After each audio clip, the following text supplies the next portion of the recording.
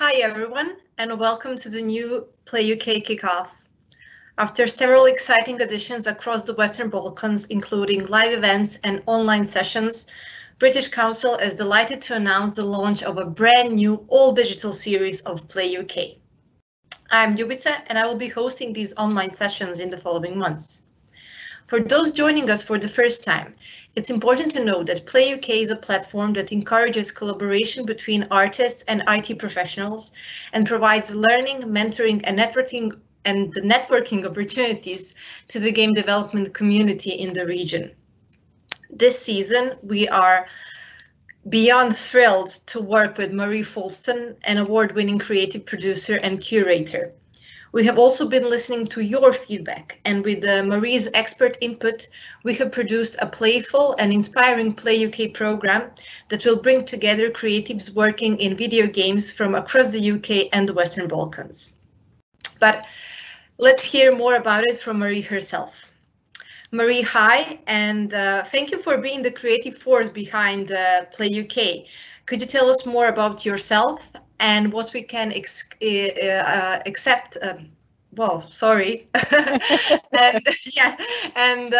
what we can expect from this new edition of PlayUK?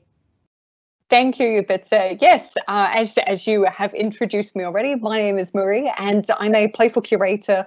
I'm a creative producer and director, and I specialize in video games and playful arts. And I'm really, really honored to be stepping into the curatorial shoes of Andrew and Craig from We Throw Switches as the program curator for this brand new virtual season of PlayUK, which will be running from now and through till March 2021. And so we're kicking off today with the first in our fortnightly Salon Talk series. And for these events, we invite you to come sit down, maybe lie down, or maybe even walk around, relax, and listen to some great talks and insights from amazing UK creatives working in and around video games. Tonight, we welcome Johnson and Richard Hogg and Richard Haggett as they speak with Jordan and Erica Webber about the creative collaboration behind their new game, I Am Dead. But today's event is just the start. Over the next few weeks and months, we'll be revealing an inspiring lineup of playful expert speakers who will be joining us at these salon events, from streamers to curators to developers, and maybe even some theme park ride designers, and of course, many, many more people from many other disciplines. In particular, in November, we'll be announcing the details of a brand new mentorship scheme for game creatives based across the Western Balkans and sharing some little teasers and insights for other playful plans and virtual showcase events that we've got coming up in 2021. So yeah, thank you all for joining us today. Thank you to the team at the British Council for entrusting me with steering this new season of PlayUK as a sort of digital program. And now I want to introduce you to and hand over to the ever delightful Jordan Erica Webber, who will be our host for the next hour, who will be speaking to the team behind I Am Dead. Hello, Jordan. Hi, Marie. I can't believe you've promised I'll be delightful. That's something to live up to. It's I think it's late, it's in the evening. Delightful as standard. I'll try my best. I'm so happy to be here, especially because I was involved with PlayUK, gosh, a couple of years ago now. I got to go over to Sarajevo, which was really, really cool. Not something I would have been able to do otherwise. If anyone watching met me when I came to Sarajevo, it's really, really great to have you here. And I am super excited to talk about this game in particular. I played it over the weekend, and although I wouldn't recommend playing it all in one go, I think it's the kind of game that you want to play in bits. I did find it utterly charming, and it does something that very few games manage to do. It really made me feel some things. To get an idea of what the game is like, I think we're going to show a trailer just so that you can get a sense of what the game is. So if we can bring that up, this is the trailer for I Am Dead, the game we're talking about today. Third time's a charm. Oh, hello there. I'm Boris Lupton. I was the curator in this museum on the beautiful island of Shelmerston. And let's get this out of the way right now. I am dead. But it's not a big deal. Oh, hello, Sparky. Hello, Morris. Are you showing them your ghostly powers? Oh, yes. One thing about being dead, I can do some new things. We're using Morris's trick to track down some other ghosts here on Shelmerston. Right now, We're looking for Ogden Beckett by finding his treasured possessions. Ah, this must be his ship in a bottle. Ah, here's the queue for the toast. Oh, the fish folk love toast. Come on, Morris. Let's go visit the lighthouse. Ah, this is where my old pal Pete Noach lived. He used to run a yoga retreat here, which is now run by a robot, of all things. Ah, here's Pete's grapefruit tree. Oh, it's lovely inside this, isn't it? Morris, we need to find the ghosts. Otherwise the volcano will destroy the island. Sparky, I didn't want to worry them about the volcano. If we keep looking inside these lovely objects, we'll find the ghosts and save Shelmerston.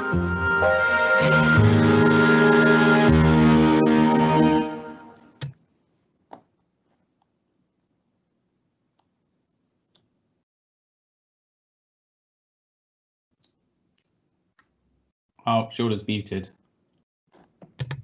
Sorry about that. I've got a mute button on my microphone and on the computer, confusingly. Hopefully, seeing that trailer will have given you some idea of what the game is like if you haven't played it. But don't you worry, we are going to go into depth in some of the different aspects of the game, specifically the story, because we are very grateful to have the writer with us as well. I am going to let the people that we have from the team introduce themselves so that they can talk through exactly what they did on the game and maybe what else you might know them for as well. So shall we start with Ricky, since we've heard from him already? Hello. My name's Ricky Haggett. I run a studio called Hollow Ponds, a small video game development studio. We're based in London, but we're pretty much a distributed team. So we work with folks from sort of all over, really, mostly UK based. Made games such as I Am Dead, Loot Rascals, Wilmot's Warehouse, often in collaboration with the next person that's going to get introduced, I think probably, which is Richard Hogg. You're doing my job for me. Sorry. Hello. Go for it, Dick. I'm Richard Hogg. So I've been making games with Ricky for about 12 years, with a little bit of a break at one point, but my background's in art and illustration, but I guess over the course of my collaboration with Ricky and all the other people that we work with on the games that we work with, I've got more involved in the broader sort of process of game design. So I feel like I'm responsible for lots of different aspects of this game, but I guess my speciality is what it looks like, if that makes sense. And then we're very privileged as well to have another member of the team. Kat, would you like to introduce yourself? Yes, hello. I'm Catherine Johnson, and I'm a writer, mostly books for young people, YA and middle grade, but I also do telly and film. But this is the first game that I've ever had anything to do with, and it was just really good fun. I'm nothing to do with the games industry. I've played some games some time ago. I'm not an aficionado, so it was totally new for me. That's amazing. And we're going to talk a bit more about that later, actually, because I think I'd like to hear about what it was like for you as someone who hasn't worked in games before. But first, I think we'll start with the origins of the game, because a lot of people seeing that trailer will be wondering how on earth you came up with this idea. It's definitely very different from the games that have come before. So I guess probably that's going to be Dick or Ricky. Who's going to have the origin story? Do you want to start, Dick? Yeah, I guess so. I'll stay unmuted. Like a lot of the things we do, it has various different origin points. I think there are two aspects of this game where I can kind of trace back the origins, and one is this idea of wanting to make a game where you see inside things and you get to, you probably saw in the trailer that you get to look at objects in this kind of special way where you can kind of slice away the surface of the object and kind of peel away and look inside, and you can do it with things like fruit and vegetables and cakes, all the way up to big things like buildings and ships and see all the stuff that's going on inside those. And the idea for this came quite a long time ago. Me and Ricky, we're always just talking about like ideas for video game mechanics, and I think I'd seen I'd seen an animated GIF where someone had put some fruit through an MRI scanner, and I showed it to Ricky, and I said, I want to make a game that feels like this. I think, Ricky, would you agree with? Yeah. That so far? Yeah, and yeah, that's one of the aspects, isn't it? And then you start looking at, there's other sort of prior art of this, like looking at like where people have taken real things and sliced through them, and you get this kind of beautiful animation that comes just from sort of experiencing that object through its depth. We've got an example of that, haven't we? Yeah, should we show Wood Swimmer? Right. I think it's really interesting, Dick, that you mentioned just seeing a GIF and that inspiring wanting to make a game about that, because that seems like the origin story for quite a lot of popular recent indie games. I feel like Untitled Goose Game started similarly. Yeah, just a picture, a particular picture of a goose, I believe. Yeah. So this isn't the GIF that I saw, but this is a very similar thing, and in fact, if anything, it's better. It's a film that somebody made where they progressively sliced away wood and then photographed the end grain and made a stop motion animation from that, so you can see. Yeah, it was at the start, it was very technically difficult to make this game, and having films like this on hand to sort of give us this really tangible example of like, yeah, when we get this working, this is definitely going to be cool, because here's a real life example of it being cool. And so we know we can, when we'll be able to make this, it will be cool in the same way, I think. Yeah. And our game does it our game looks very different to this. Our game has very simple graphics and it's quite simple flat color schemes, but I think you still get that same kind of feeling that you get when you watch one of these films. You get that, it almost is a kind of weird, satisfying feeling of seeing the insides of something in this kind of quite unique, progressive way, if that makes sense. Yeah. And then that's one aspect, and then the other aspect is the storytelling side of things. Yeah, we'd made a game. So the game we'd made before this was a game called Hohokum, which has no dialogue in it and it has no writing in it. And although it is kind of full of stories, like the whole time we were making that game, we were telling ourselves stories about what's happening, in this particular bit of the level or particular bit of the game. We'd be like, oh, this is where this person lives and this is what happens here. And we knew what all the stories were, but from the player's perspective, it was very much a case of having to figure that out for themselves. And maybe invent their own stories or maybe kind of try and discover what our intention was, which is kind of interesting and nice, but it left us with a kind of craving to make something that's very different to that. It left us feeling like we really wanted to make a game that had like explicit storytelling in it, where you learn about people and places and their lives and a thing that happens in the way that you learn about those things if you watch a film or read a comic. And that was a real that's one of the cornerstones of how we made this game and why we wanted to make this game. So.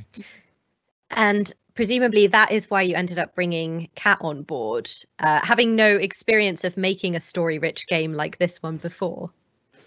How did you end up going down that road? How did you end up getting a writer? Yeah. Apparently it's Kat's turn to talk. Yeah, Kat, do you want to talk about this? Well, I mean, I live quite near Dick in Hastings, and I know Dick's partner. Actually, I know Dick's partner's work before I knew Dick. And Dick knew I was a writer, and he asked me about storytelling, about narrative. He asked me to explain narrative. And although I've done lots of novels and lots of other stuff, my journey into writing has been like to get more and more story focused. I have worked on soaps and things. So the absolute basics, this is your 5-act structure, I said to him. And we met in the pub and I gave him homework, little stories in 5 beats, which Dick went away and did. And I think a lot of the characters in the game, you had a lot of drawings. I did see some drawings it was after that. Yeah. It was the story first, wasn't it? Yeah, I think the first thing that happened was that you giving me kind of almost like just giving me an idea of how to think about structuring a story. And I remember I went away to a place called Topsham in it's near Exeter, somewhere, yeah, in England. It's like a seaside place. And I spent a week there, and I just wrote all these stories, and each story was just 5 sentences. So it was like each one was like an outline for a story. Mm-hmm. And that was based on the kind of coaching that Kat you given me, Kat. But then when I got back, we sort of started talking about it in more detail, and it kind of just organically turned into you being the writer on the game in a way that I can't really remember exactly how that happened, but it just felt like a really natural thing, I think. It was very, I mean, I've done a lot of, these people, the characters, some of them you already had names for, some of them sort of came out of situations that you had already. It was, like you said, completely organic, and I didn't feel like you were just giving me stuff and then I was processing it. It was like sitting around with Ricky as well and just throwing all these ideas in the pot and thinking, and bringing stuff to meetings and going, well, what about this?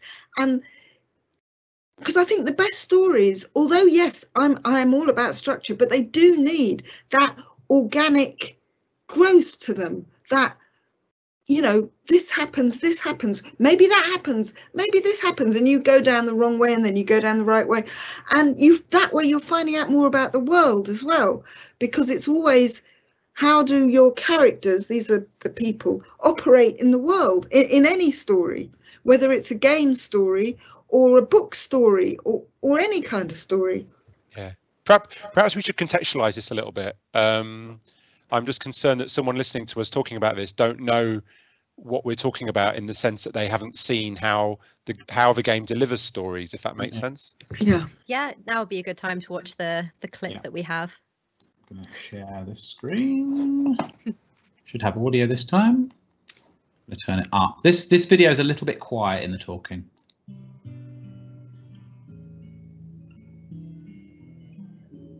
So we're going to see a memory here.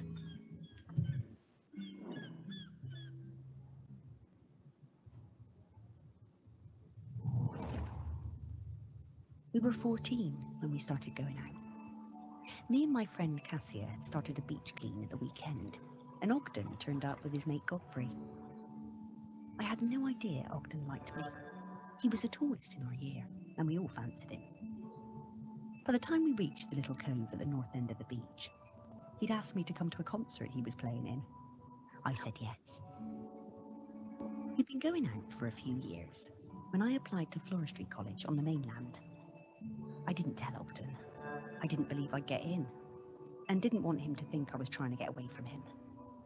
Ogden might have looked mature and confident, but he was a gentle soul, not nearly as sure of himself as he looked.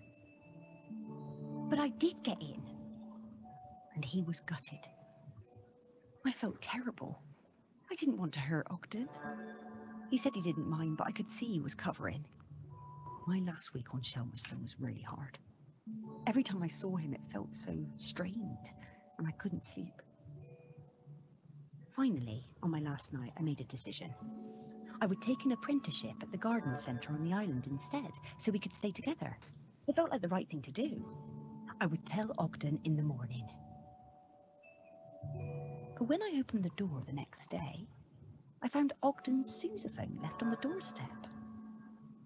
I was terrified. What did it mean? What had he done? I ran down to his house, my heart in my mouth. His mum, she never did like me, was a little bit smug. She told me Ogden had sailed off to New Zealand. He was headed to Christchurch, she said, and didn't know when he was coming back. Then she shut the door. I was more than a bit tearful, but, looking back, I think we both needed to have a bit of an adventure. So, the structure of the game is kind of a hidden object game, and the things that you're going to find in this game are things which are important to the characters you're looking for. So, in this bit of the game, the player's looking for this character called Ogden Beckett, and who is a ghost, who's now dead. Yeah, and so that was a memory of Ogden belonging to his widow Sally Mapes, and resulting in a particular object. In this case, it's the idea of him sailing away on this ship, And then the player kind of has that ship in a bottle that they need to find as a kind of, it's like a kind of one of Ogden's mementos. So the game has a whole ton of stories about these characters who were once living and now are no longer living, and the stories are all by living people who remember them, and they all culminate in objects to find. That's broadly the structure of the game. It's kind of a 3D hidden object game. When it came to designing those objects and the stories that go with them, what came first? Did you decide on the objects you wanted the players to find and then write stories around those? Or did you pick the characters first and then find objects that would fit with that character? Like, what was the kind of order there? It massively varied, didn't it? I think Dick and Kat are both muted, maybe? Dick is. Different. It's different. Yeah, I'm muted. I'm not muted now. Yeah, we came at it from like different directions. Sometimes you'd have a really strong sense of what those objects are. I think there's some art here actually. I think I'm just going to. Yeah. There's some good. Here we are. Look, that's a good example. I think in some cases we had stories which some of the stories that Dick wrote originally, or ones that Kat wrote, that we just really liked the stories. Some of them came out of the characters. So like one thing that Kat did right at the start, which I wasn't expecting, was to write these big biographies, like a couple of pages of writing about the character and their lives. And certain stories just were suggested by that. In other cases, there were objects that were like, this is a cool object, like a ship in a bottle in this game in which you slice away things. Like in our game, all glass is solid. It's all like opaque. And like the idea of slicing away a ship in a bottle is just a really cool thing. So sometimes it was like there were specific objects. So it was a real mix of things. And sometimes the stories changed, but we wanted to figure out how to keep the object. And sometimes it was the reverse. Sometimes we really, really liked the story, but we didn't. The object wasn't quite right. So there was a lot of like mixing it up.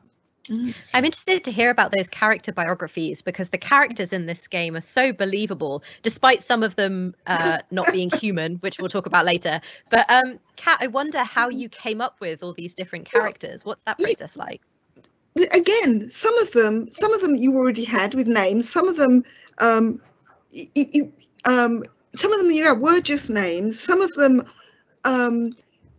were completely made up, or after I got involved. But you have to write. The only way I've ever written anything, whether it's for telly, if it's for telly, and this is like film or telly, you have to know who that person is before you make them speak or do anything. So that's like, it's like doing sketches. It's like Dick doing sketches. It's like, oh, what do they look like from this angle? How did they get like that?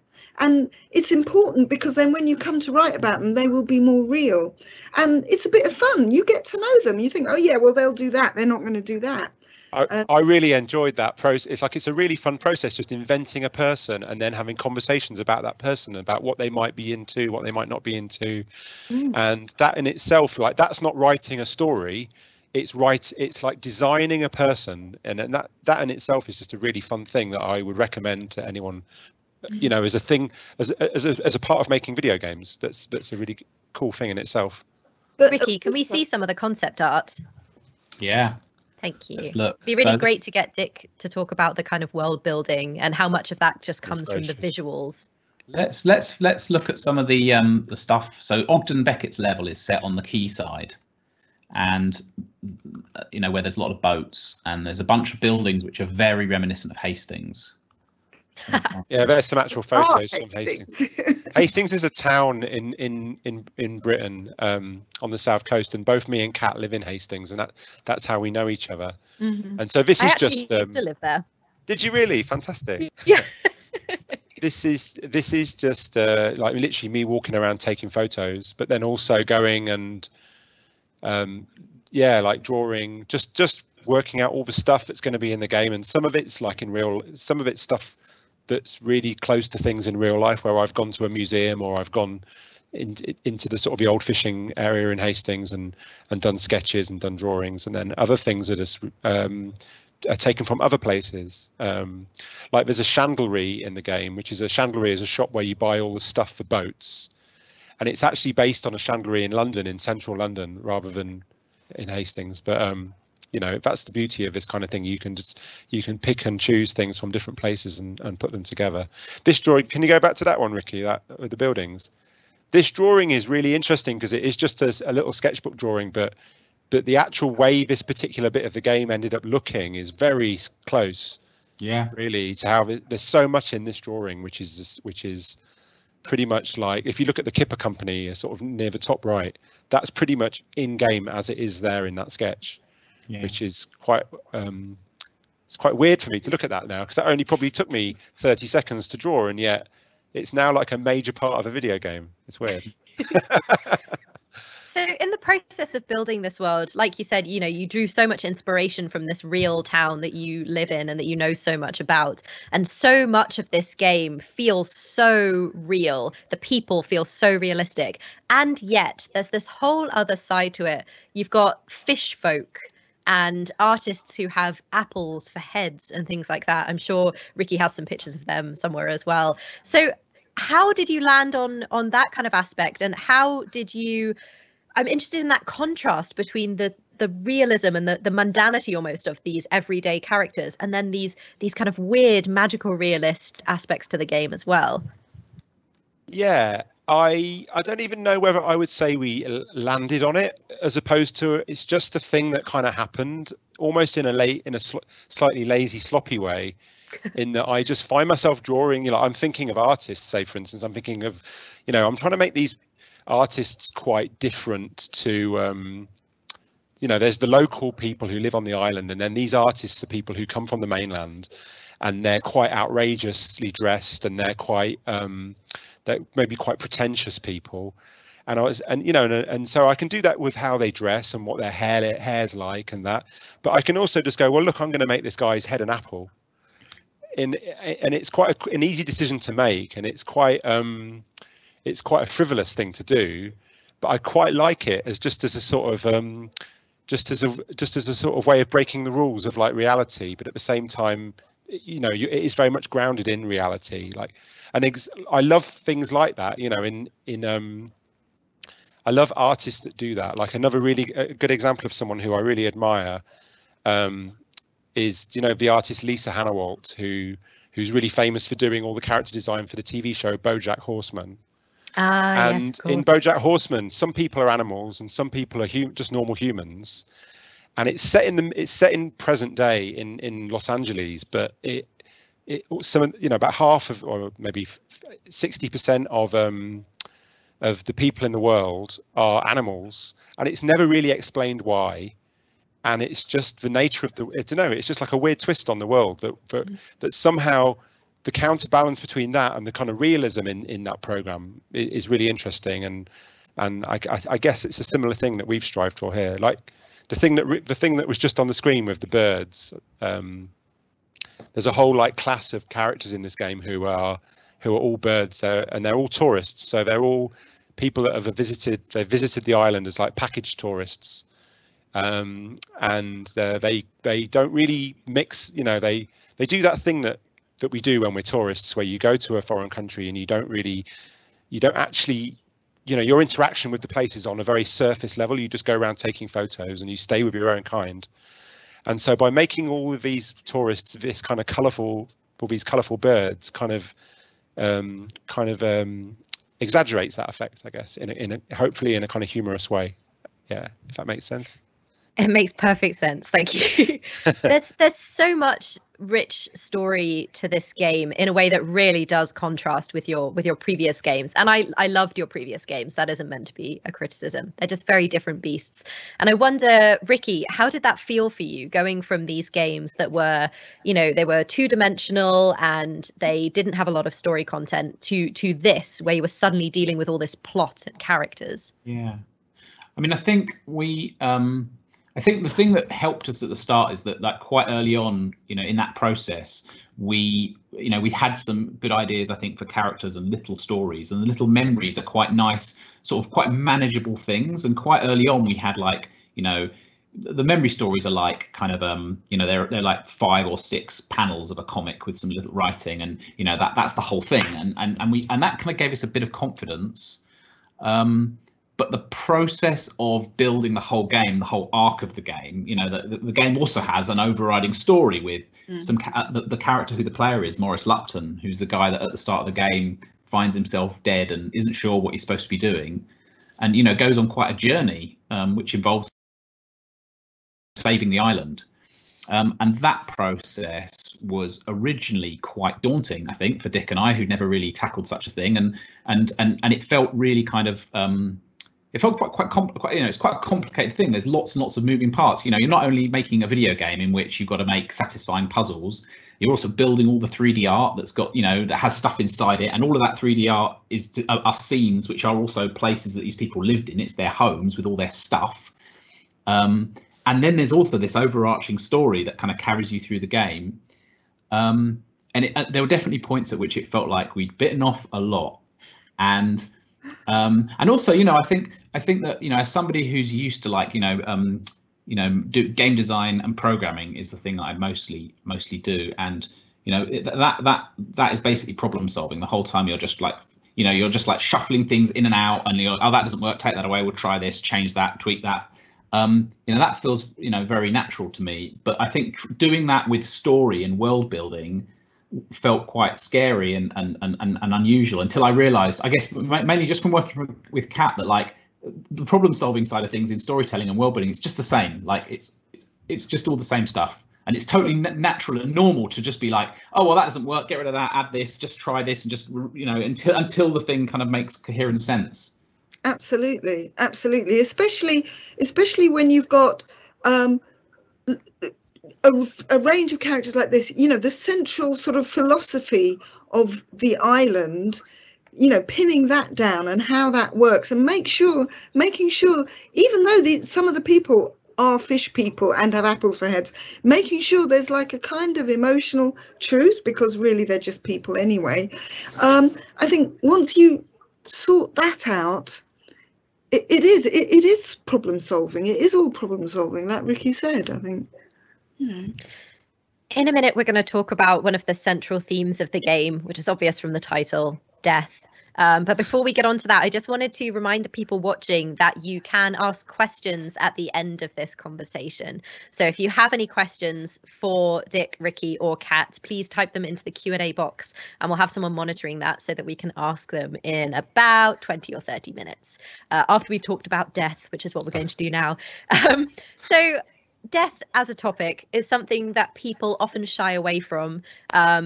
If you don't mind me just talking about myself for just a second, I just released a documentary on Radio 4 that is all about how video games tackle death, and in fact how video games can memorialize real people. So this is something that people keep asking me now, is why are you talking about death? People don't like talking about that. So I'm curious how you came up against that when you decided to make this game. I mean, it's in the name. People know that it's about death. How did you feel about it, and how did you decide how to approach it? Dick?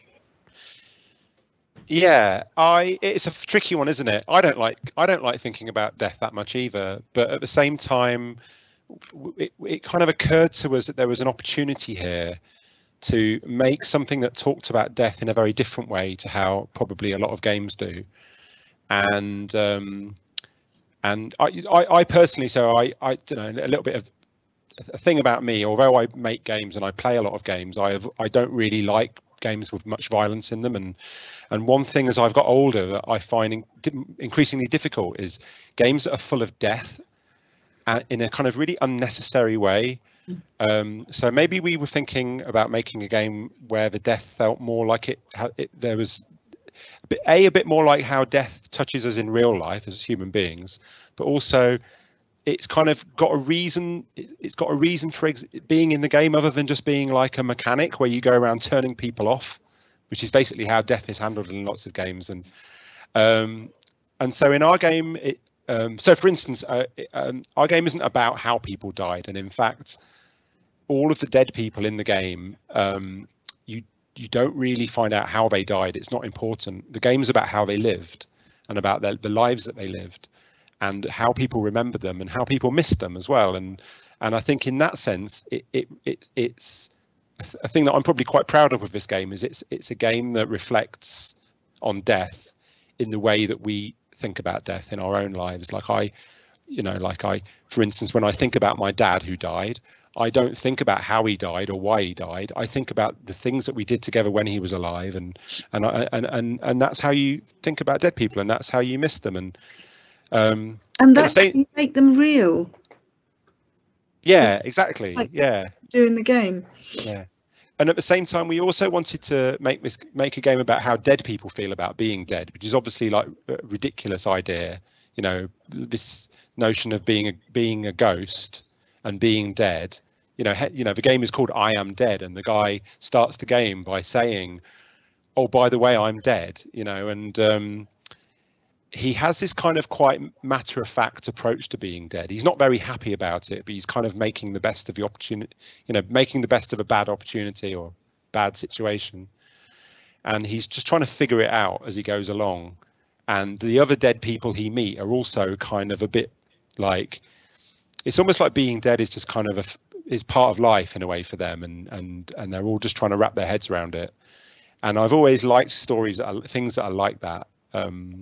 Like a thing that me and Ricky talked about a lot was the movie Beetlejuice, you know, the Tim Burton movie Beetlejuice, which is about a family who are dead and don't even kind of realize that they're dead. And then once they do, they have to kind of jump through all the kind of bureaucratic hoops of like filling in various forms that you have to fill in once you're dead. And it's, you know, in the afterlife. And it's a kind of gentle humor all around that, you know, and I really, really like that. And I guess our game kind of tackles it in the same way. Kat, it seemed like you maybe had some thoughts about approaching death in this kind of way, and maybe you could talk about other media. You know, you write for television and film and things. How does the approach in games differ that you've seen? Well, I mean, the thing, I've not written any other games, so my only experience is working with Dick and Ricky, which was lovely because it felt genuinely collaborative. You know, we would go to a museum or we'd meet, you know, somewhere in a skate park somewhere, and we'd just talk about the ideas. You know, I might have sent some stories and everybody would look at them, or Dick might have had some drawings and we'd all talk about them. I mean, what I was saying about memory is that really for any individual, most other people are always just made of memories. You know, that's how we envisage people. Even if they're real, you know, our memories are not necessarily them, but it's just a part of them.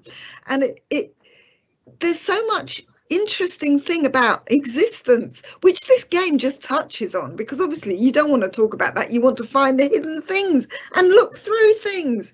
But they're really interesting topics about, you know, what makes a person? Is it how you think about them? How the other person thinks about them? Is it if enough people think about you, that makes you entire? There's a lot of quite interesting little ideas and about how we think of ourselves and how we think of other people. And again, I totally agree with Dick. Very often, you know, as somebody who is outside of games, your cliche of game death is sort of instant and relentless, and they're not a person. They're nothing. They're not of any interest. Whereas in this game, the people who are dead you actually have to be interested in them. I think also these themes play really nicely into, like, you know, what this game also is a whole collection of physical objects. Like it's a very kind of materialistic game in the sense of there are lots of objects, and those objects you're going to spend a lot of time digging through them and peeling apart a cupboard and then finding an object inside that and then an object inside that. And, you know, in this game, all those objects are, you know, belongings of a person. You know, they have real meaning, and in many cases in the game they have, you know, bits of text that appear when you put your cursor over an object, and it'll tell you more about that object. And, you know, in some cases there's quite a lot of extra information about the, you know, that you learn about the character through these little, you know, through their stuff basically. Like it's kind of a strange voyeuristic game where you're like rooting through this person's stuff. and experiencing all these kind of, you know, memories of them. Yeah. But that's really interesting, because I was going to ask Kat, you know, Kat said, oh, you don't want to delve into this topic too much because you want to get back to finding the objects. And I was wondering, oh, maybe this being a game, in some ways gets in the way of the story. But it sounds like from what you're saying, Ricky, that actually it helps the story, because, you know, you couldn't do this kind of thing in a film. Maybe you have the camera focusing in on each individual object to show you something that means something to a person who's died. But I guess it wouldn't have the same effect, right? Because of the player choice and the interactivity of it. Yeah, like the player has total control over whether they just follow the absolute quickest path through. You know, you can just play this game where you just view each memory, quickly find the object, view the next memory, find the object, and you can play the game like that. But, you know, the game never asks you to do that, and you can spend as much time as you want. There's no time pressure. You can spend as much time as you want just rooting around all this stuff, looking inside stuff, you know, just spending time in the places. And, you know, from speaking to people who've played the game since it got released, that's definitely a way that people are playing the game, is just like hanging out in these spaces. And like, you know, there's some stuff to do that's very, you know, specific, like video game puzzle stuff, but it's also just a place with a load of interesting stuff in it as well. Yeah. There's no time peril, but there is thematic peril. So you've got the driving force kind of taking Morris through the game and driving him to find these other ghosts to ask if they will be custodians of the island, is that there is a volcano that is about to go off. How did you come to that decision to incorporate that aspect into the story? And did it come easily, or were there maybe disagreements about that? It was in your drawing. I think the first map of Shelmerston you ever showed me, Dick, had a volcano in it. Yeah, it's kind of, I can't remember where this sort of theme came about. It's been there. It was there from quite early on, and I found it as we went on with working out the structure of this game. I personally had difficulty with it, because it felt like it was the more and more we came up with who these people are and the stories, and working with Kat on developing these characters and the stories around them, the more it felt like it was about the kind of about them and their lives, and the more it felt like a kind of crass thing to have this big dramatic, the world's going to end shit going on as well. That felt like it was kind of going against the grain of the more sort of the more domestic level kind of storytelling that we were doing, and I found it hard to reconcile those two things. And there was a few meetings where I think I was very much at odds maybe with Ricky and some other people working on the game who aren't on this call. With all that stuff, it all felt it felt a bit too video gamey, and it felt like that was at odds with a lot of what else was going on in the game. But then Kat applied herself to that problem and did a lot of writing around that, especially towards the end of the game where this stuff pans out. And as I sort of read drafts of that stuff, I had a really emotional response to it, and when I remember reading like one of Kat's sort of drafts of the very end of the game, and you know, the writing at the very end of the game, and feeling quite, you know, it kind of made me feel very emotional, and so in the end I'm glad we've got all that volcano stuff in the game, and I think we do it I think the extent to which it does or doesn't interfere with all the other storytelling that happens, I think we've got it about right. I don't know, Ricky, you might have more to say on that than me. Yeah, I mean, there were definitely points where it was way more heavy-handed than it is now, and I think we ended up just leaning on it just enough to give the characters a push through the narrative and through the story, and to kind of send Morris on a journey where, you know, he you know, by the end of the game, there is some stuff at stake, and he you know, it is on a kind of knife edge, but it definitely doesn't feel like that the whole way, but it's just very subtly there in the background. I think it was a real balancing act. It was problem solving. You know, there were lots of iterations where it felt too much or not enough or too confusing. There was like, you know, at what point do you explain all these things? Like there was almost a point where we had to like just figure out what we were going to tell the player when, and what order we were going to try and tackle this exposition in. And then gradually, as we iterated at that, as Kat's script, you know, iterated at that, it got easier and better. I think once we got the stuff about Aggie and her world in, then how that resurfaced in the now of Shelmerston, I think that was the trick of it. Yeah, because you don't just want, oh no, volcano erupts, you know. And it is a sort of special place, Shelmerston. You know, it's not like. It's not like... You're nearly talking about a thing that's secret. Like it's. Are we allowed to contextualize who Aggie is? Very, yeah, slightly, yeah. She's the bog woman who has lived in the, you know, when you, if in real life, in the real world, there's quite a lot of bodies that have been, that from the Bronze Age that have been, they usually murder victims or they've fallen in a bog, but because of the nature of their bog, their body's preserved. And there's one of these people in Ogden's museum, and it's Aggie. So she's there all the time. She's been dead longest, really. Yeah, she definitely has. Yeah, an interesting aspect. Yeah, I don't want to talk any more about that stuff because I don't want to spoil it for people if they play the game. But yeah. And I would recommend that people play this game. It is brilliant. One thing I want to talk about is the kind of game that it is, because I think Ricky, you mentioned this earlier. It is basically a hidden object game, and I was reluctant to say that because hidden object games are so often derided. You know, people look down on them. They're games that are often popular with women. I think that is one reason. But these games where you just are presented with these scenes and you look through them for items. And another thing that I Am Dead made me think of, especially when you're in the museum and you're looking for objects in there, was real life museums who have kind of quote unquote games where you go around looking for parts of the exhibition and ticking them off a list, you know, especially if you're a child. It's like a school activity. So I wondered how much you had that kind of thing in mind, hidden object games and real world examples of this, and how much you thought of that and how much it worried you or didn't. I think it's worth saying that, you know, we didn't start off knowing that this was a hidden object game. And it is essentially a hidden object game. You know, it's in 3D, so it's sort of on its surface is quite different. But in terms of the way that it sort of works, the way the sort of loop works and the way what you're doing, it works. It's very similar, a sort of similar feel.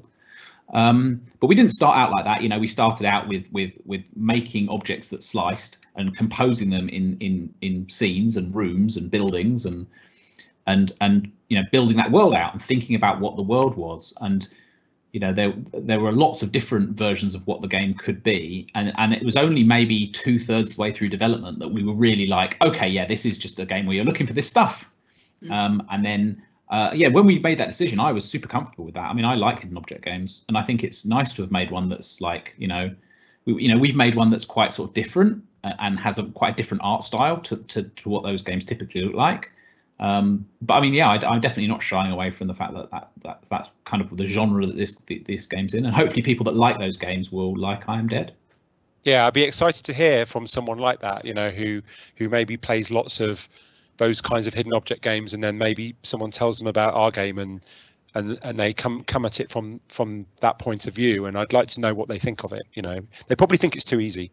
That'd be my guess, because it probably is a lot easier than a lot of those other hidden object games. But yeah, I'd be interested to know how they find it. Hopefully we'll hear from some of them. We've got about 10 minutes of this discussion left, and then we're going to go to Q&A. So if anyone watching has thought of any questions for Dick, Ricky or Kat, or me, I suppose I'm here too, you can type those into the Q&A box, and someone is monitoring those, so we'll get to ask them in about 10 minutes. In a minute, we're going to talk about 2020 and how the events of this year have affected the game's development. But before we get to that, I am mindful of the fact that I said to Kat earlier that I was going to ask about what it is like to write your very first game when all of your experience has been in things like television and film. So what has that process been like for you? Well, like I said, I mean, it was just really, really good fun. It was a really, really good fun job. I would meet up with Dick and Ricky. You know, I'd look at drawings, I'd do a bit of writing, I'd send it off. It felt like playing in the best sort of sense of the word. Because obviously I wasn't involved with the whole game side of it, like Dick and Ricky. I didn't have any kind of pressure. I was just like, oh, let me go to Shelmerston and think about people running about in giant shells or strange birds or you know, oh, what's going on in the lighthouse? Fish people, yes. So it really was a lovely, lovely job. And I didn't feel, I felt I felt that my ideas were taken seriously. So I wasn't like being a hack, just like, oh, let me do that. I did feel like, oh, you know, if I had something to offer that was good, it would be taken on board. And I got a lot out of it. I really enjoyed spending time in this world with these, not just Dick and Ricky, with these people, with these pretend people. And I don't know if it's like, I don't imagine, or maybe it is, maybe that's what writing games is like, in which case bring it on. But I'm not sure really. I don't know, you know, I mean, obviously I'm aware of like choose your own adventure books, which I've never written one of those either, but I don't know how much it was so organic. It was so, I felt I was invested in this island. I was invested in these people. I was invested in what it might be like to be dead a bit. You know, if you get the chance to have a playground like this, to think about, to be in, to muck about in. I mean, such fun. The fish people, the toast, the little things like that. It was just so enjoyable. You know, some of the relationships, the relationship between Sam and her husband, the pilot, or his, you know, lovely. Sam's a fish person, and the pilot of the ferry is at Toucan. Yeah. One thing that you touched on there, Kat, is when you mentioned choose your own adventure books, because our game, the writing in our game doesn't have that dependency to write for different outcomes and, you know, branching narratives. And I'd be interested to know how you'd feel about working on a game where you have to write interactive stories where the player can change the course of the story, whether you'd be interested in doing that. I think it would, you know, who were the characters that were doing this, and how does doing X change that character depend on them, you know, compared with them doing Y? You know, do they just do it? Is it like pick up a drink, you know, a glass of water, or pick up a tape measure? But, you know, if you pick up the tape measure, what does that mean for them? That's what I'm being. How's it going to change them? The tape, you know. Well, Kat, it sounds like you are open to more games writing opportunities. If it's fun, I like a bit of fun. I think what this was absolute. That just the range of people, the things that they could do, the thinking about them. I'm thinking of Valerie Uchum in the sculpture park, and there were animals. You know, we had animals, we had dogs, not just dogs, but it was great. It's really good. Oh yeah, there are memories of animals, aren't there, that can talk? And knitting. I could impose some of my likes on the whole world. So there's a lot of knitting. There's a lot of things in this game that are just things that we're into, and I have no apology for that whatsoever. Like stuff that we just happen to be really into. I think that's true of all our games, right? Yeah, it is. Yeah, that's the way we make games. Yeah.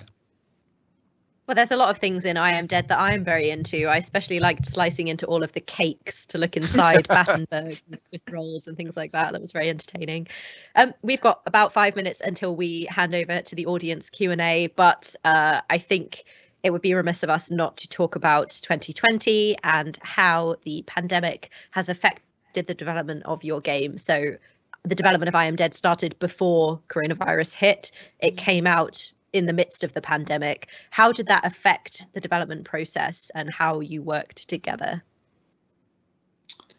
So Hollow Ponds is a remote studio.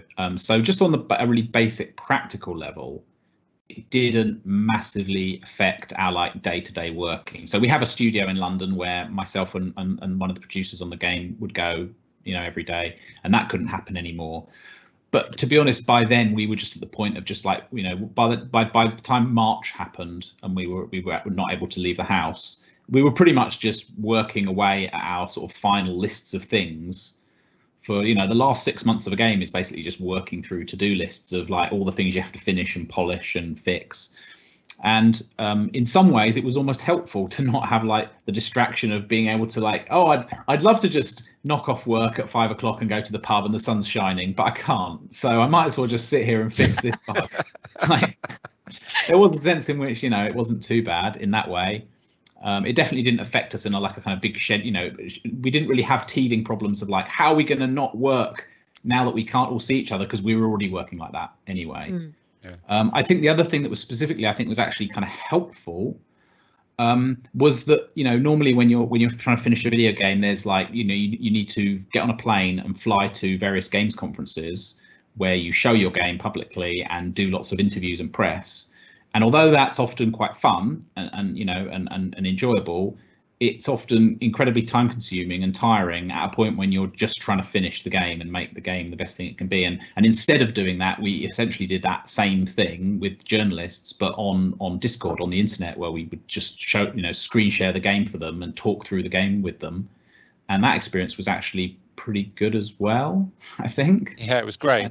Like, as someone, I'm trying to fly as little as possible, and that was a revelation to me, because I was dreading having to fly because of promoting this game, and instead being able to do it all you know, over you know, like how we're doing this talk now, was, yeah, it worked really well. It was great.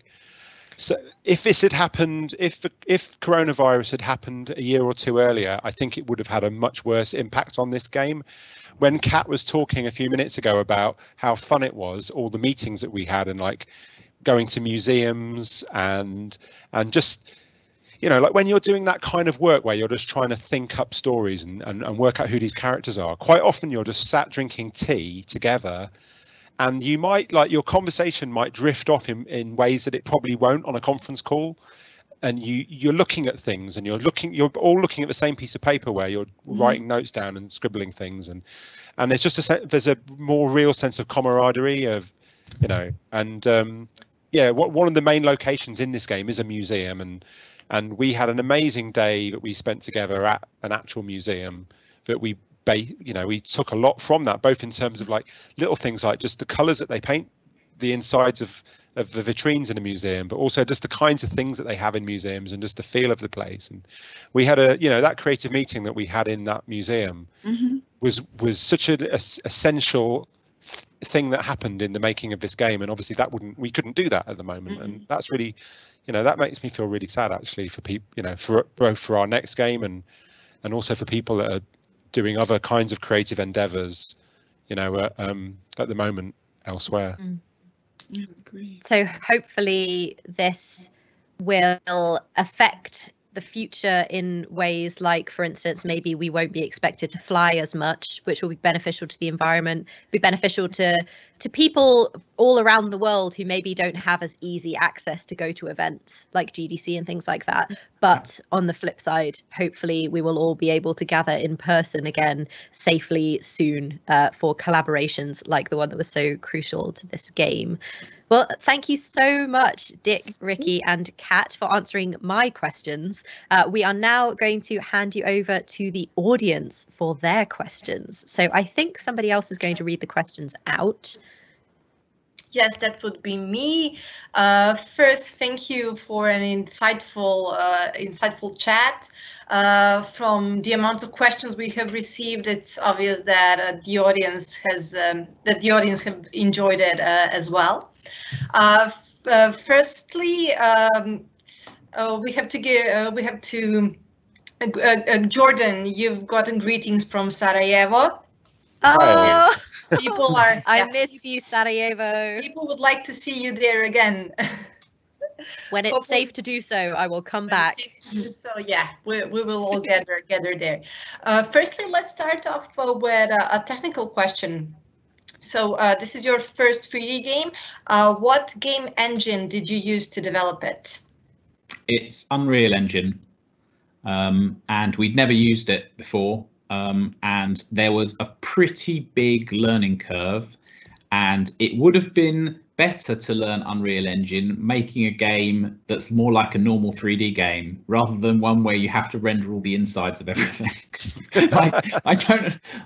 My advice to anyone like making their first 3D game is Unreal Engine's good. You use the things that Unreal Engine's good at rather than trying to make some crazy thing that's really, really hard to even understand how to make it. Okay, awesome. Our second question is actually about about the game, like what makes it different than any other like hidden object game, and like could you share what is I Am Dead unique selling point or unique feature that makes it stand out from other adventure and puzzle games? Shall I take this as well? Yeah, go on. Sounds like it. Yeah. So in terms of how it's different from a normal hidden object game, I mean the whole game is 3D. So any object in the game, you have a cursor, like a hidden object game. You have a cursor, but unlike a hidden object game where you're just moving around a flat picture, you can lock onto objects in 3D and isolate them. Then you can rotate them and slice them away in real time. So you can, any object, you can spin it around, slice in, and then you can then move your cursor and pick other objects, which you then isolate. So quite a lot of the exploring is almost like drilling down through a 3D hierarchy. And the whole time you're like in real time slicing away the outsides of things, which means that if you slice halfway into something and you spin it, then you get all this kind of amazing geometry that happens just as a result of the slice plane cutting through the 3D stuff. And then we also do a bunch of stuff where, like, the main sort of thrust of the game is you're finding these mementos that are like belongings of people that you find from memories. But then there are also these other kinds of puzzle, which are more like finding a 3D cross section. So like there are things you have to find where you're just given a weird wobbly shape.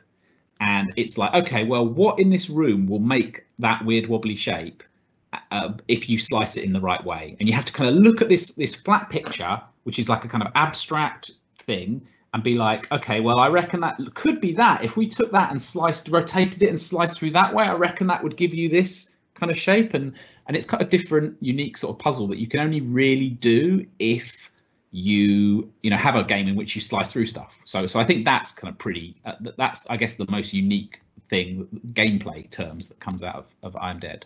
Definitely. And then what makes it different as a story and writing, I think it's just got, I don't know, it's our story and it's our characters and our world, and yeah, like there's no incredible innovation in that stuff in video game terms. Like, we have conversations between characters that are like conversations between characters in lots of other games, and there's no like clever storytelling twists. We're kind of using the mechanics of how games tell stories pretty much, all the time. It's our world and it's our characters and our stories.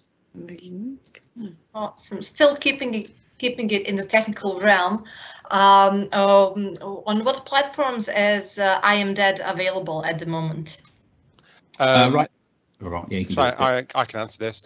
It's currently available on Nintendo Switch and PC, and on PC you can get it on either Steam or the Epic Game Store, and it's probably going to come out on other platforms, but we can't really say when at the moment. Okay, thank you.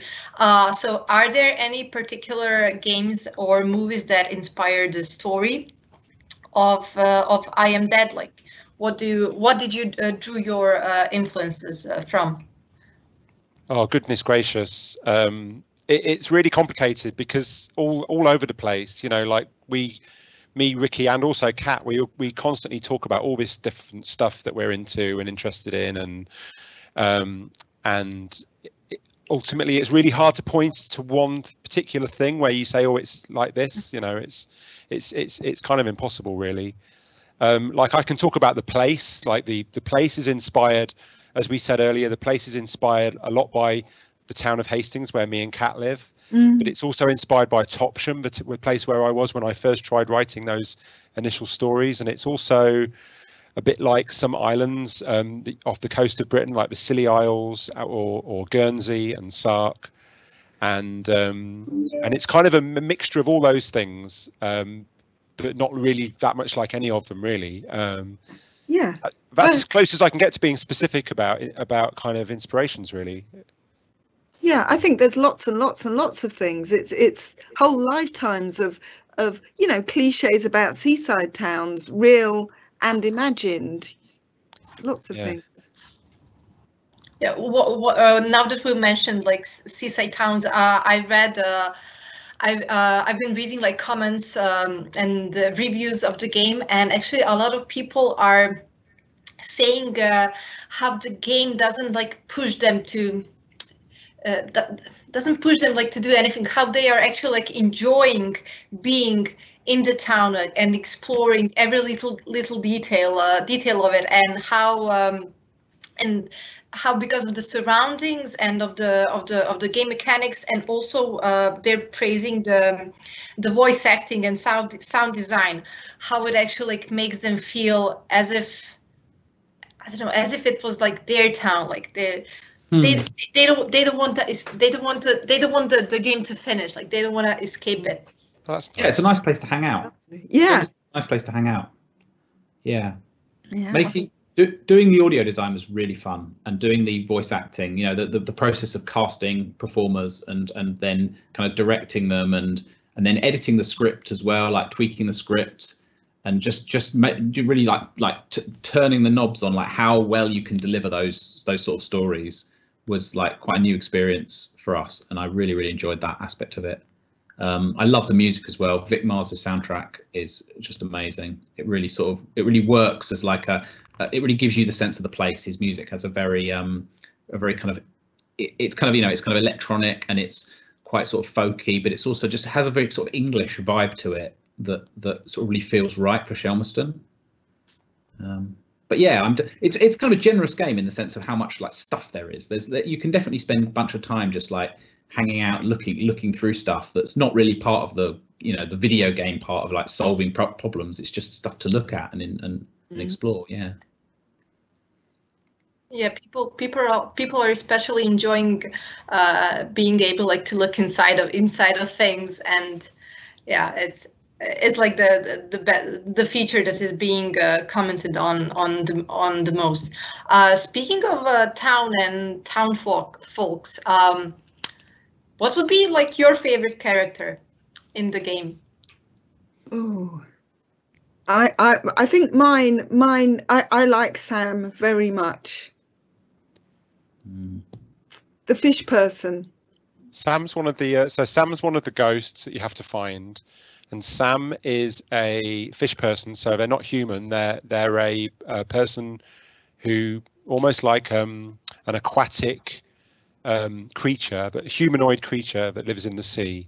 But they've come and made a life for themselves on dry land, and they've become the harbour master of the of the town. I love that character. Yeah, I like Sam. I'm trying to think who my favourite character is.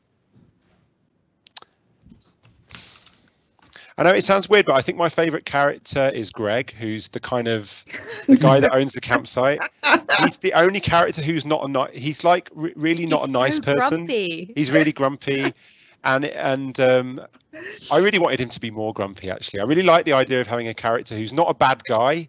You know, he's not evil. He's not like the enemy, but he's someone who you have to talk to and get on with, and you know, he's also just a massive dickhead, and I really love him. Yeah, but you can walk away from him because it's in the game. You don't have to actually, you know, you can choose to spend time with him or not. Yeah, unfortunately though, Kat, in real life there are people who we sometimes have to spend time with who are like that as well. Yeah. My favourite is these kids that I'm sharing my screen. There's these two kids, and they are in most of the levels in the game, and they're always just getting up to some trouble. They're always just like there's very rarely a grown up directly with them. They're probably about 5 and 7, and because Shelmerston is a relatively safe place for kids to roam around and like, you know, get into trouble, they're just always just off doing something they probably shouldn't necessarily be doing. They're kind of like an Easter egg, aren't they? On the boat. Yeah. Oh yeah. and the grandma is like sitting on the bench with her back to them. Yeah, she's had enough. She's just like, oh, should be looking. They're inspired by a very, very specific thing, which is in the Richard Scarry. I don't know if you know the sort of American children's illustrator, Richard Scarry. He always had these characters who were tramps, and in every single Richard Scarry drawing, somewhere, not every single one, but most Richard Scarry drawings where there's lots of stuff going on in, say, a town, somewhere you can find the tramps, and they're always getting up to trouble. And I remember talking about that with Ricky and thinking, yeah, we should do that. We should have some characters that are like a kind of like they never cross over with gameplay. They never have anything to do with the gameplay, really. They're literally just they're background characters that you can always find, and then you go, oh yeah, there's those guys again, you know. And that's. We also have a one-eyed seagull, Gillespie the one-eyed seagull, who's always eating something. in most of the levels. Awesome. Regarding the game's really striking art style, can you share like what illustrators or what artists or what video games or movies influenced the aesthetics of I Am Dead? Oh goodness gracious, that's a hard question. I really should stop asking these questions about influences. No, it's fine.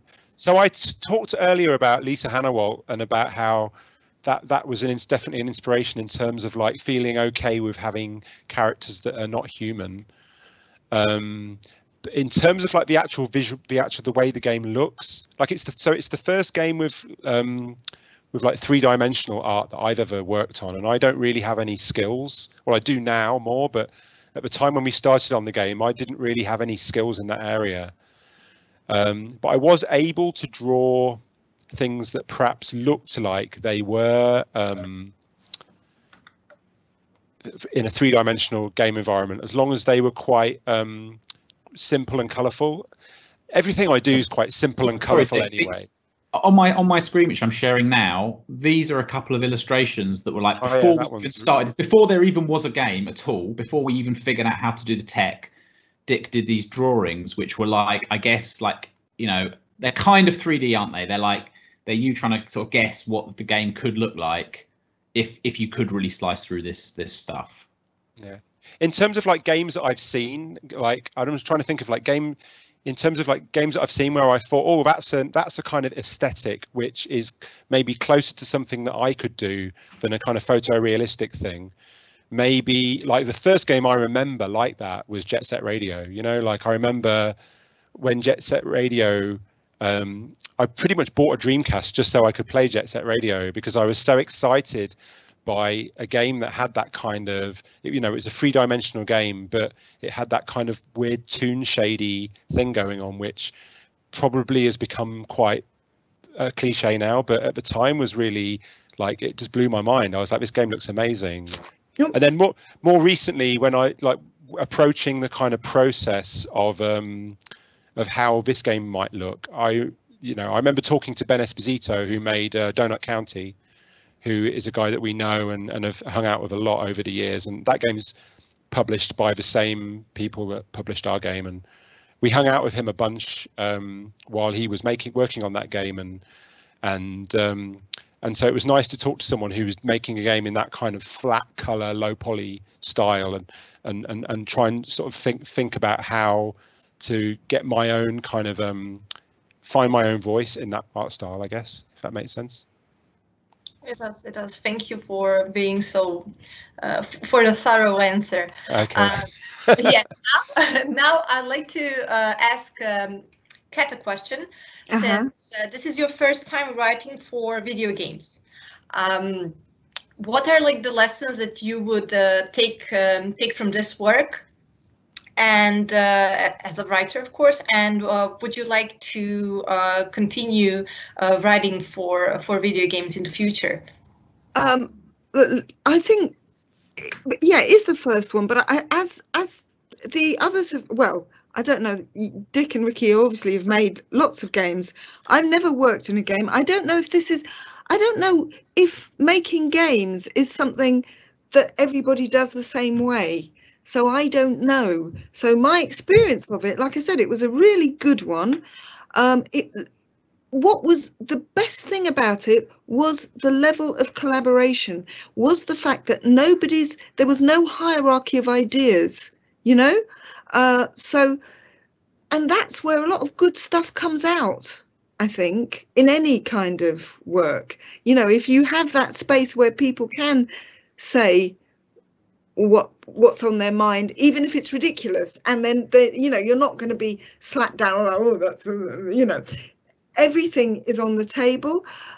So that sort of experience, because I've worked in telly where it's not like that for a lot of the time, it was extremely refreshing to have that, you know, anything can go. If it's a good idea, we'll run with it.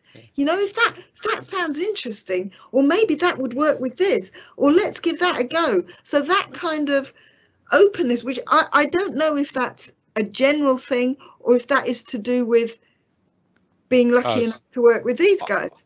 I'd like to think that's true in other places, especially the sort of people making games on the kind of scale that we work, like indie studios, I guess. But I obviously I can't speak for other studios. I'd like to flip that question on its head and say me and Ricky are thinking of writing a book. Our next game's not going to be a game, it's going to be a book. I can't recommend writing books, I'm afraid. Wouldn't do it. Dick and Ricky, a question for you now. What advice would you give to game designers or teams who are looking to find people to collaborate, but who are outside of video games, like such as writers, illustrators, musicians? Yeah, so that's generally a thing that we've done. Like when I started working with Dick, he was from outside of video games. He's not allowed to claim that anymore, I don't think, at this point. But yeah, over the years we have generally worked with lots of people, you know, musicians, animators, writers, who have no experience of making video games at all, and I think we'll continue doing that. And I think a lot of our collaborations are pretty organic. You know, the reason we're working with Kat is because, you know, Dick knows Kat from Hastings, and it was just a conversation. It was just like, oh yeah, this is a thing we could do. You know, the way that we've worked with voice actors in the game, we're just like, you know, one of the actors that did a lot of the voices for the memories is just someone I met on holiday, and who turned out to be a voice actor who did, like, you know, lots of audiobooks and also some video games, and we just stayed in touch. And it's like, but how does that answer the question? Like, if you want to get into games, what's go to the same holiday places as Ricky Haggett. Go to the same club. Yeah, I mean, I would say that that, like, over the years we have you can definitely make collaborations happen organically. You know, you don't have to like go to the place where you can, you know, you can collaborate with all kinds of people, and like, a thing you can do is just ask them if they want to be involved, and then see where that goes, I guess. Will you work as a team together on your next title? Are you having any plans about your future projects together? We are, with our next game, we're going back to just being me and Dick for a while, just figuring out what we want to make next. I think that's our general process for making games is that it usually starts off with just the two of us really making a thing until we figure out what the thing is, and then we bring people in to work with, you know, when we kind of have a sense of what is going to be, you know, what people we might need to work with. And sometimes those are people that we've worked with before, and sometimes they're like, you know, so with I Am Dead, it was like, oh, we're going to need some people who know how to do 3D modeling and 3D animation, and, you know, some people we, you know, didn't know. So it's like, start asking around. Let's start sort of figuring out who those people might be. So yeah, it's you know, the studio Hollow Ponds doesn't really have any full-time employees. You know, all of our staff are kind of freelance, and every game we work with, you know, a different sort of set of people, and some of them we've worked with on multiple projects, and some of them we work with the first time on I Am Dead. So I think it's important to say at that point that you that's a relationship that suits both parties, that all of the people that we work with are people that want to work in that way and don't want full-time jobs at a studio, and are happy, you know, to go and to work on our game for a while and then go and work somewhere else. And I think that we try and make sure that's the case. Would you agree with that, Ricky? Yeah, and in fact, especially with you know, like both on Hohokum and on I Am Dead, there were people doing you know, art, 3D modeling or animation, who during the course of making I Am Dead worked on other things. You know, they would do a bunch of work, and then they would go off and work on another job, and then come back and work on I Am Dead again. And that you know, that there's something cool about that. There's something nice about like having, you know, it's almost like you're at a party and people are drifting in and out, and you sort of, you know, like there's a kind of ever slightly shifting set of people that you're dealing with every day. It feels really nice. Yeah, rather than having all these people like having to find things for them to do all the time, it's much more sort of organic than that. Yeah. Awesome. Well, you've shared a lot tonight, and like, thank you so much for getting together with us and sharing your ideas behind the game, your creative processes, your ways of collaboration. and especially for sharing your thoughts about the important topics your game touches on. With this, we will have to wrap this salon.